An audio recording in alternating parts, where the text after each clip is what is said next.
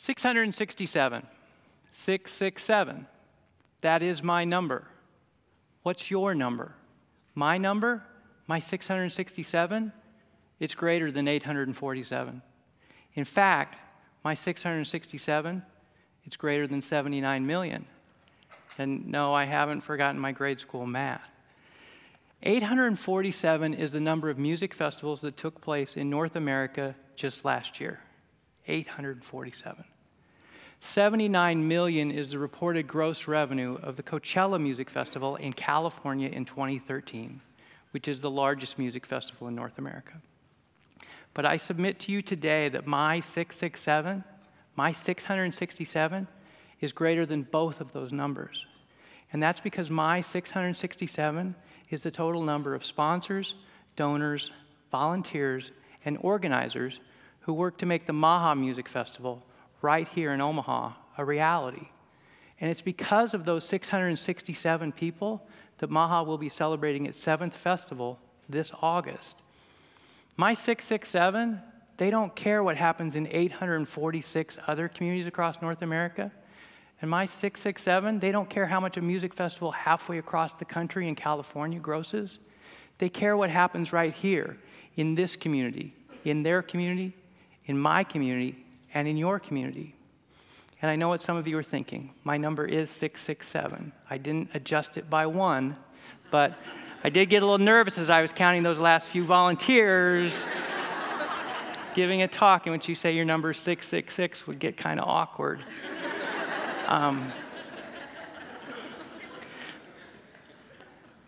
The Maha story actually begins back in the spring of 2000. It was during an exercise that was part of Leadership Omaha, in which the participants were asked, what's something that you can do to help make Omaha a better place? And to understand the conversation, you also have to know that back in the spring of 2000, there was a huge amount of community conversation and concern around brain drain. How young people like many of you, were leaving. You were moving to the mountains or the beaches or bigger cities, but you were moving away. And to be a dynamic, engaging, appealing place, a community needs young people. We need you young people to stay. So with that as the backdrop, during this exercise, the suggestion was made, well, why doesn't Omaha create a music festival targeted towards young people? Because at its core, a music festival isn't about mountains or beaches or geography, but it's about placemaking. It requires coordination and planning. It requires a lot of money. But at its core, it's an event. And Omaha loves events. It's an event town. So that was the suggestion in the spring of 2000. And the idea sat. And it sat for quite a while. And then I got a call in 2008 from somebody who had been a part of that Leadership Omaha exercise. And this guy said, hey, we're trying to get some people together who might be interested in helping to start a music festival. Would you be interested in attending? I said, yeah, absolutely. I would love to come to that. So I went to that first meeting, and the only person I knew there was the guy who invited me. He was the only one. But he knew somebody, and then that guy knew somebody, and then she knew somebody. And every time we met, the circle got a little bit bigger. We weren't all friends. We're friends now, but we weren't all friends then. But we were still connected. We were connected by the idea and the belief that bringing a music festival to Omaha would be fun and worthwhile thing to do. So as we were evaluating this, we would reach out to other people for feedback. And we would get some positive feedback, and we would get some negative feedback. And the negative feedback is the stuff you might expect. Omaha Council Bluffs isn't a big enough population base to support a festival. Other people have tried this, and they really haven't been successful. It's going to require a lot of money. And then why would you do this? You're not part of the music scene. And that last comment was true. I mean, we weren't part of the music scene. One guy plays, but we were at our core, we were fans. We liked going to shows. We'd been to festivals in other places. And we believed that having a festival right here in Omaha was something the community could support and get excited about. So we didn't have demographic information or market studies, but we decided to go ahead. And we were going to start a festival. And so first thing you need to do is you need to create an entity or a corporation. And so we named our entity YFC Inc., which is short for Your Festival Committee, because that's how we viewed ourselves. We were your festival committee, you the fan, you the public, you the community. If we could bring in bands that we wanted to see and hear as part of this whole process, great, all the better. But if we couldn't, that was okay, because this was about creating an event that the community could get excited about. The other reason for naming ourselves YFC Inc.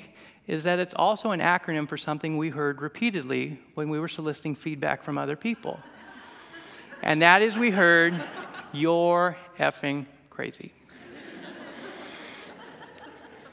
So we had our name, but we had to figure out what kind of festival did we want to have. And we knew that to be the kind of festival that the community could rally around and support, we had to be a nonprofit.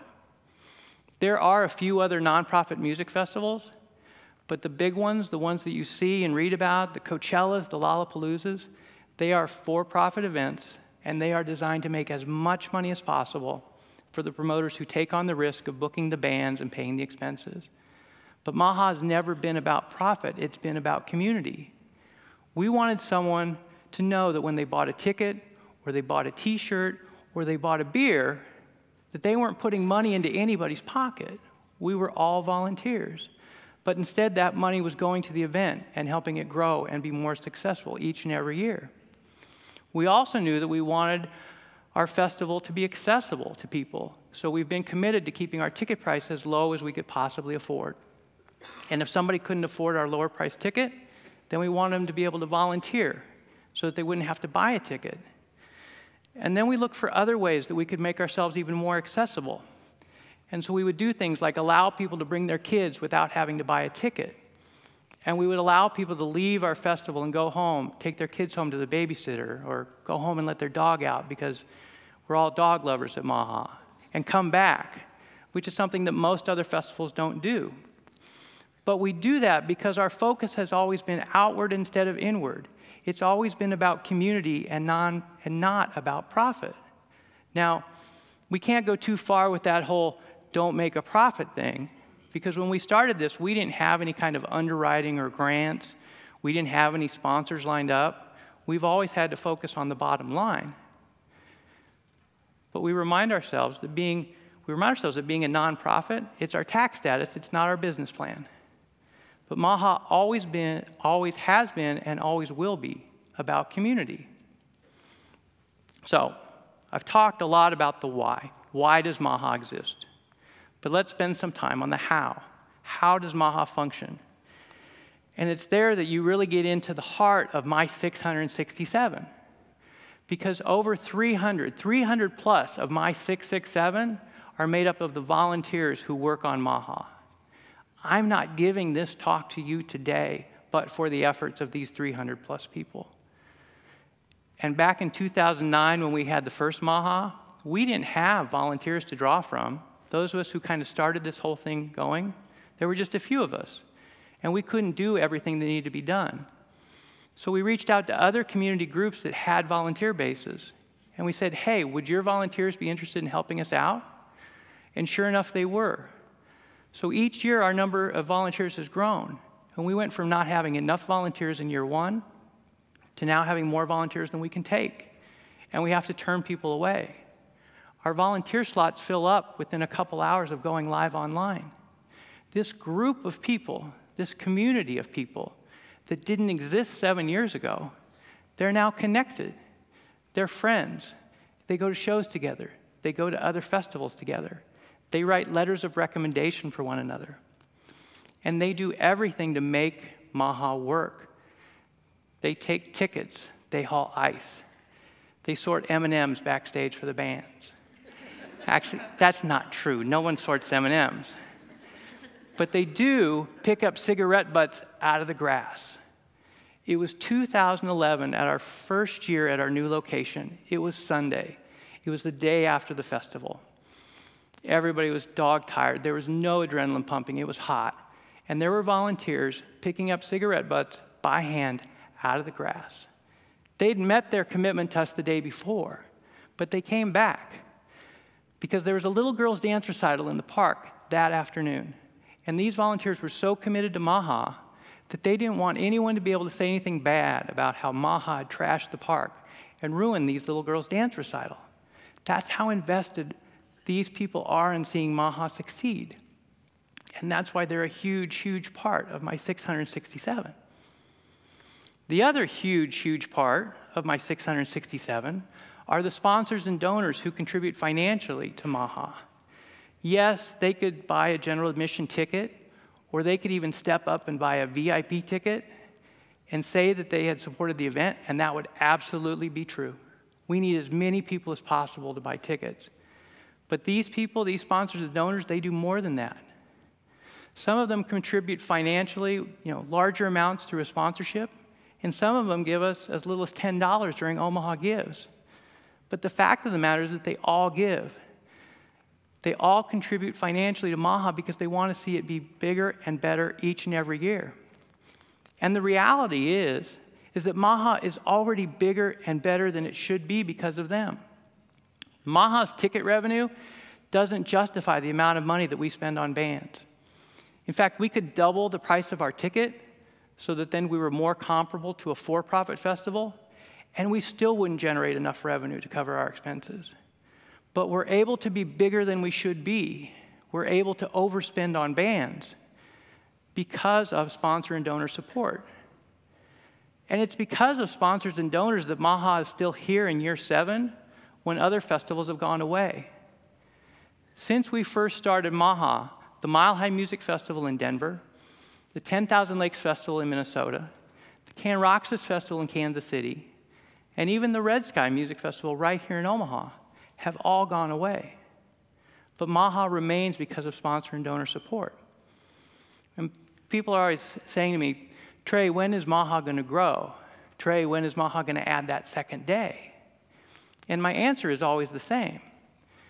You tell me how many sponsors and donors we can get, and I'll tell you how big Maha can get. So sponsors and donors are another key part of my 667. And you take all the groups that I've talked about so far. You take the founders, you take the organizers, you take the volunteers, you take the sponsors and donors, and you get to my number. You get to my 667. And yet that's not the full Maha story. Because Maha can't just be about the music. So far this year, we've gotten over 1,200 band suggestions, and we can only book up to 12. We cannot make everybody happy with music. But what we can do is we can try and create a day of show experience that is so fun and engaging that people say, I don't care who's playing Maha, I just want to go. It's good for the community. And so we try and do that. We try and create that day of show experience by bringing in what we kind of jokingly call festivalocity. And that means that we leverage the connections and the relationships within the 667 to access other parts of our community. So we bring in things like OK Comedy Party to have comedy performances at Maha. And we bring in Louder Than a Bomb to have high school slam poets perform at Maha. And then we bring in fun things like Ferris wheels and game trucks. We have free photography booths and low-price food and drink. And then possibly most importantly, we bring in other nonprofits, more than 20 last year, just like us, to be part of what we call our community village, so that they can interact with our fans in fun and unique and interesting ways. And in the process, they can start to develop relationships, and they can tell our fans about the good work that these nonprofits do 365 days a year in our community. And you take all these elements together and you start to get a day of show experience that people look forward to and they plan around. Now, don't get me wrong. I mean, Maha is not all rainbows and butterflies. I mean, it's work and it's hassle and it's stressful, and every year you think that this is the year it's going to come crashing down. And we get mad at one another and we leave crappy voicemails for one another, and asking people for money is never fun. But then, when you're standing in the crowd of 7,000 people and they're all singing along to Death Cab for Cutie, and you know that those 7,000 people haven't come from just Omaha and Council Bluffs and Lincoln, but they've come from 31 other states, all that stress and all that anxiety and all that worry, it all just kind of washes away. and you're thankful, and you're humbled, and you're inspired to dream bigger. So my charge to all of you today as you walk out of this room is to find your number. My number is 667, but your number could be 6 or 67 or 6,007. But you have a number, and your number is far greater than you believe it to be. I'm giving this talk today, but this is not just my talk. There are 3 other founders who should be up here with me, and there are 8 other board members who should be up here with me. In fact, there are 666 other people who should be up here with me. This is their talk as well. No one person does Maha. The community does Maha for the benefit of the community. That's the power of community. And that's the opportunity that all of you have as you walk out of here today. Whatever your passion may be, whether it's social justice or helping the disadvantaged or reading to a child or starting a music festival, you can make it happen. You can change the community in which you live. If only you engage, if only you participate, if only you interact. It just takes one. It just takes one person, one connection, one interaction. That one person is you. It just takes one invitation to one meeting at which you know one other person for magic to happen. And I know this to be true. I believe it with all my heart. Because that one person in Leadership Omaha, that one person who suggested that Omaha should have a music festival targeted towards young people, that one person was me. Thank you.